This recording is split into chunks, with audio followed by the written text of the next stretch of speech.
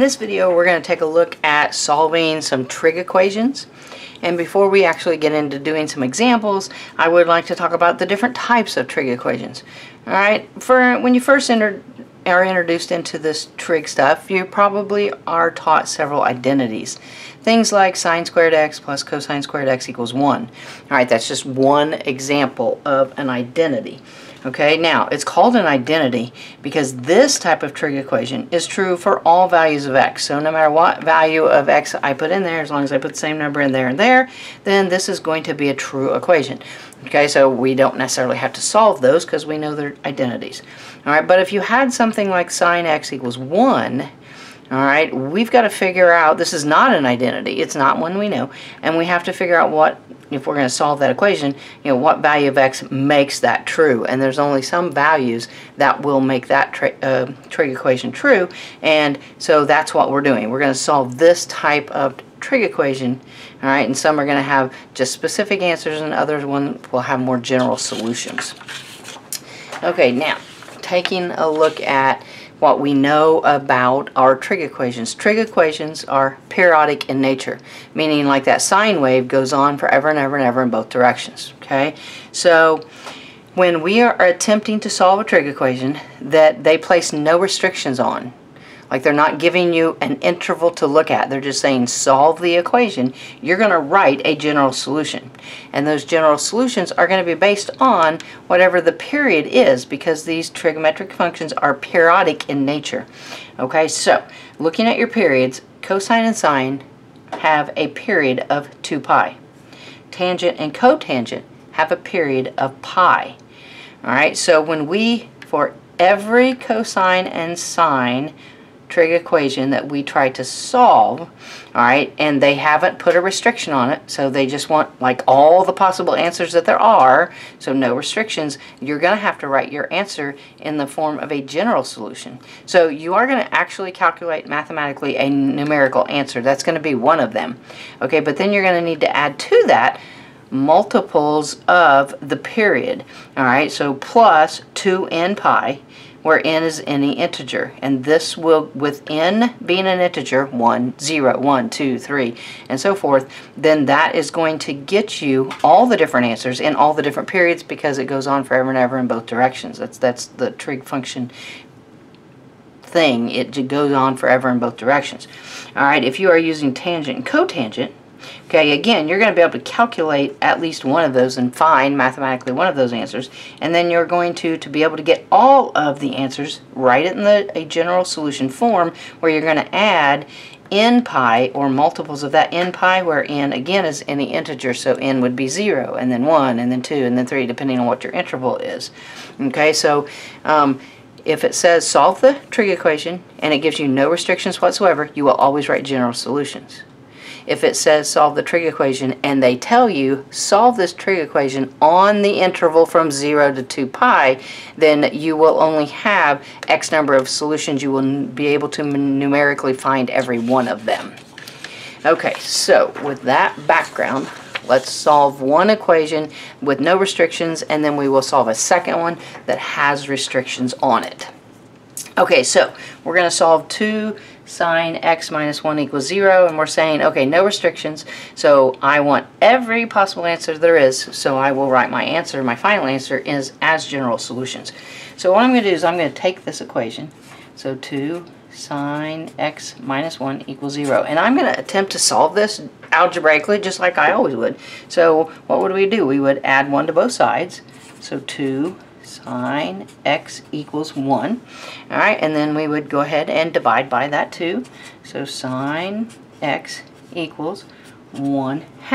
Okay, now hopefully you've got enough trig background here at this point. Trying to solve for x, I'm going to use inverse sine.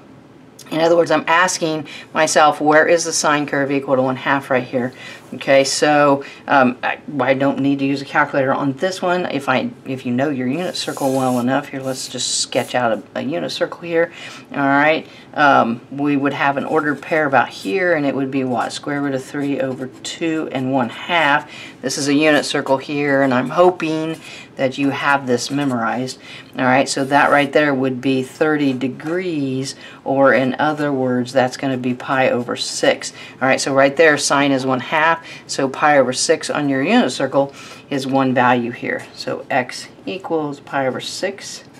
All right, now if you know the rest of your unit circle, you're going to have another one over here, and that one would be negative square root of 3 over 2 and 1/2. Again, sine is 1/2 right here, and let's go to a different color here. This right here would be 5 pi over 6.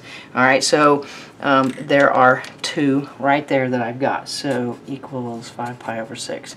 So I can calculate those two relatively simple. All right, those right there, let's circle them.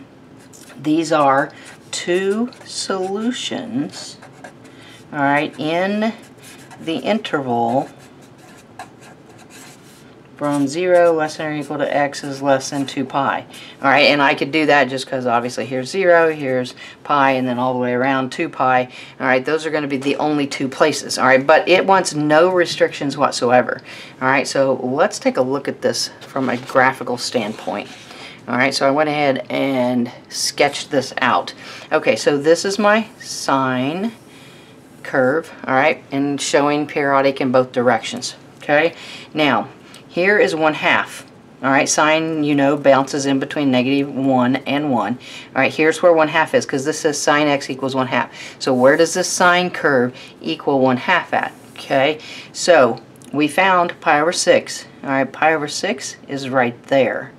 Okay, we also found in 0 to 2 pi, we found 5 pi over 6. Well, 5 pi over 6 is right here. Now, since they want no restrictions, they want every possible answer. Okay, so this pi over 6 is right here, all right, in this period, but in the next period, it shows up right there. Red dot, red dot. In the next period, it shows up right there. All right, so as this sine wave continues to go in both directions, that 5 over 6, pi over 6 rather, is going to show up in every period. All right, the 5 pi over 6 is right here in that first 0 to 2 pi interval. All right, so in the next interval, it's right there. In the next interval, it's right there. So again, you're going to see multiples of that.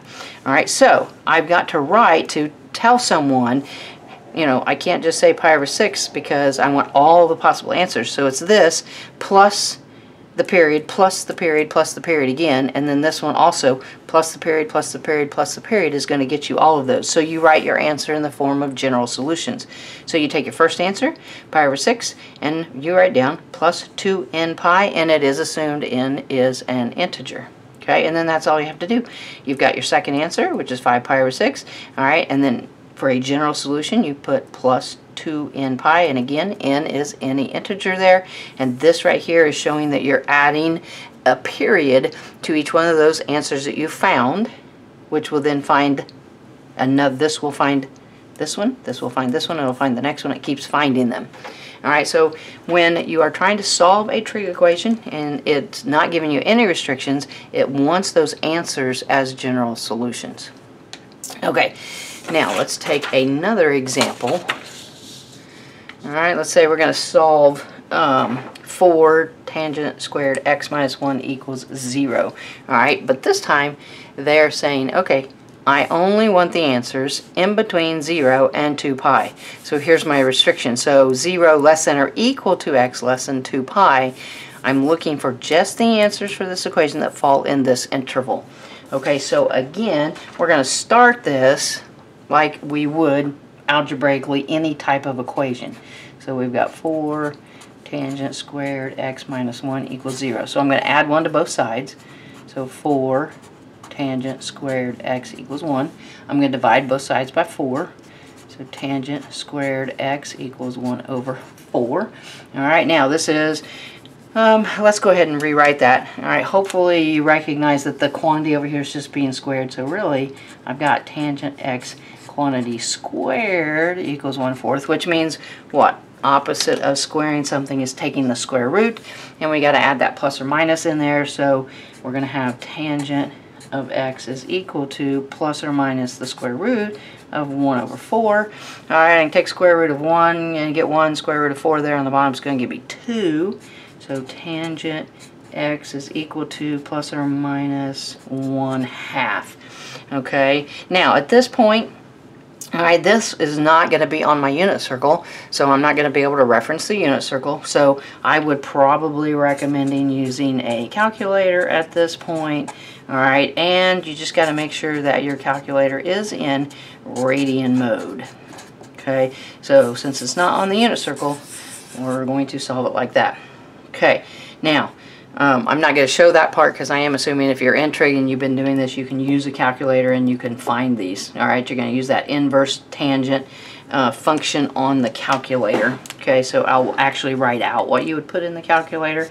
You're going to do tangent, inverse tangent of 1/2, and that's going to give you the 0.464, and then the negative 1, I would do inverse tangent of negative 1/2, and that spits out on your calculator negative 0.464. Okay, so not demonstrating that on the calculator, I'm assuming you can do that. Alright, now let's stop and think about this. Okay, let's go ahead and write our general solutions. Okay, I'll come up here and do that in red. So our general solutions, because that general solution is going to help us find the actual ones here in a minute. Okay, so general solutions. Alright, this is a tangent function. Okay, tangent function has a period of pi, so we're going to be adding in pi to both of these answers. So I've got x is going to be approximately equal to, since I rounded these values right here, 0.464 plus n pi, or x is going to be approximately equal to negative 0.46 plus n pi. Okay, so there are my general solutions. Let's go ahead and box those out, because I'm going to need to use those general solutions to come up with just the specific ones that fall in between that 0 and 2 pi. Alright, now since this is in decimals here, hopefully you could very easily turn 2 pi into a decimal. 2 pi into a decimal here is going to be like 6.283. Okay, so same thing there, but in decimal, because I'm going to calculate these in decimals, it's going to help.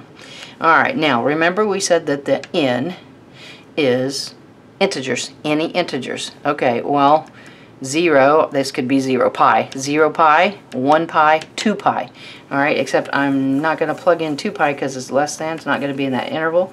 Okay, so let's see here what we're going to have. Let's just write them all out. So we're going to have x is about equal to, we'll take this first one, 0.464 plus 0 pi. We're going to calculate that out here in a minute. I'll do that in a minute. We're going to have x is going to be approximately equal to 0.464 plus 1 pi. And then we'll try x is approximately equal to 0.464 plus 2 pi. Okay, and then you grab a calculator, work these out here. This was going to be 0, so this one's just going to be 0.464 pi plus this right here is going to be about 3.61. I'll leave that arithmetic to you. 2 pi plus 0.464 is going to be like 6.75. Okay, so now from this, of these answers, which ones fall in this interval? Well, 0.4 obviously falls in that interval, so there's an answer. 3.61 falls in that interval, so that's an answer. Okay, but 6.75 does not fall in between 0 and 6.2. It falls outside the interval, so this is not going to be a solution. Okay, so I found this one and I found this one so far. Okay, now I've got to test this one over here. So x approximately equal to negative 0.464. Alright, and again, 0, 1, 2. So 0 pi. We'll add that up here in a minute. X is going to be approximately equal to negative 0.464 plus 1 pi. going through each of my intervals here. X is approximately equal to negative 0.464. We'll add that 2 pi in there. Okay, and then again, this is just arithmetic, but this plus 0 is going to give me a negative 0.464. This number plus pi is going to give me a 2.68. And then this number plus 2 pi is going to give me 5.82. Alright, and then again, go through and check, is this number in this interval? Well, it's negative, so clearly it's not in that interval. 2.68, yes, it's in that interval, so it works. 5.82, yes, it's in that interval. Okay, so how many solutions does this equation have in the interval from 0 to 2 pi? It has 4 solutions.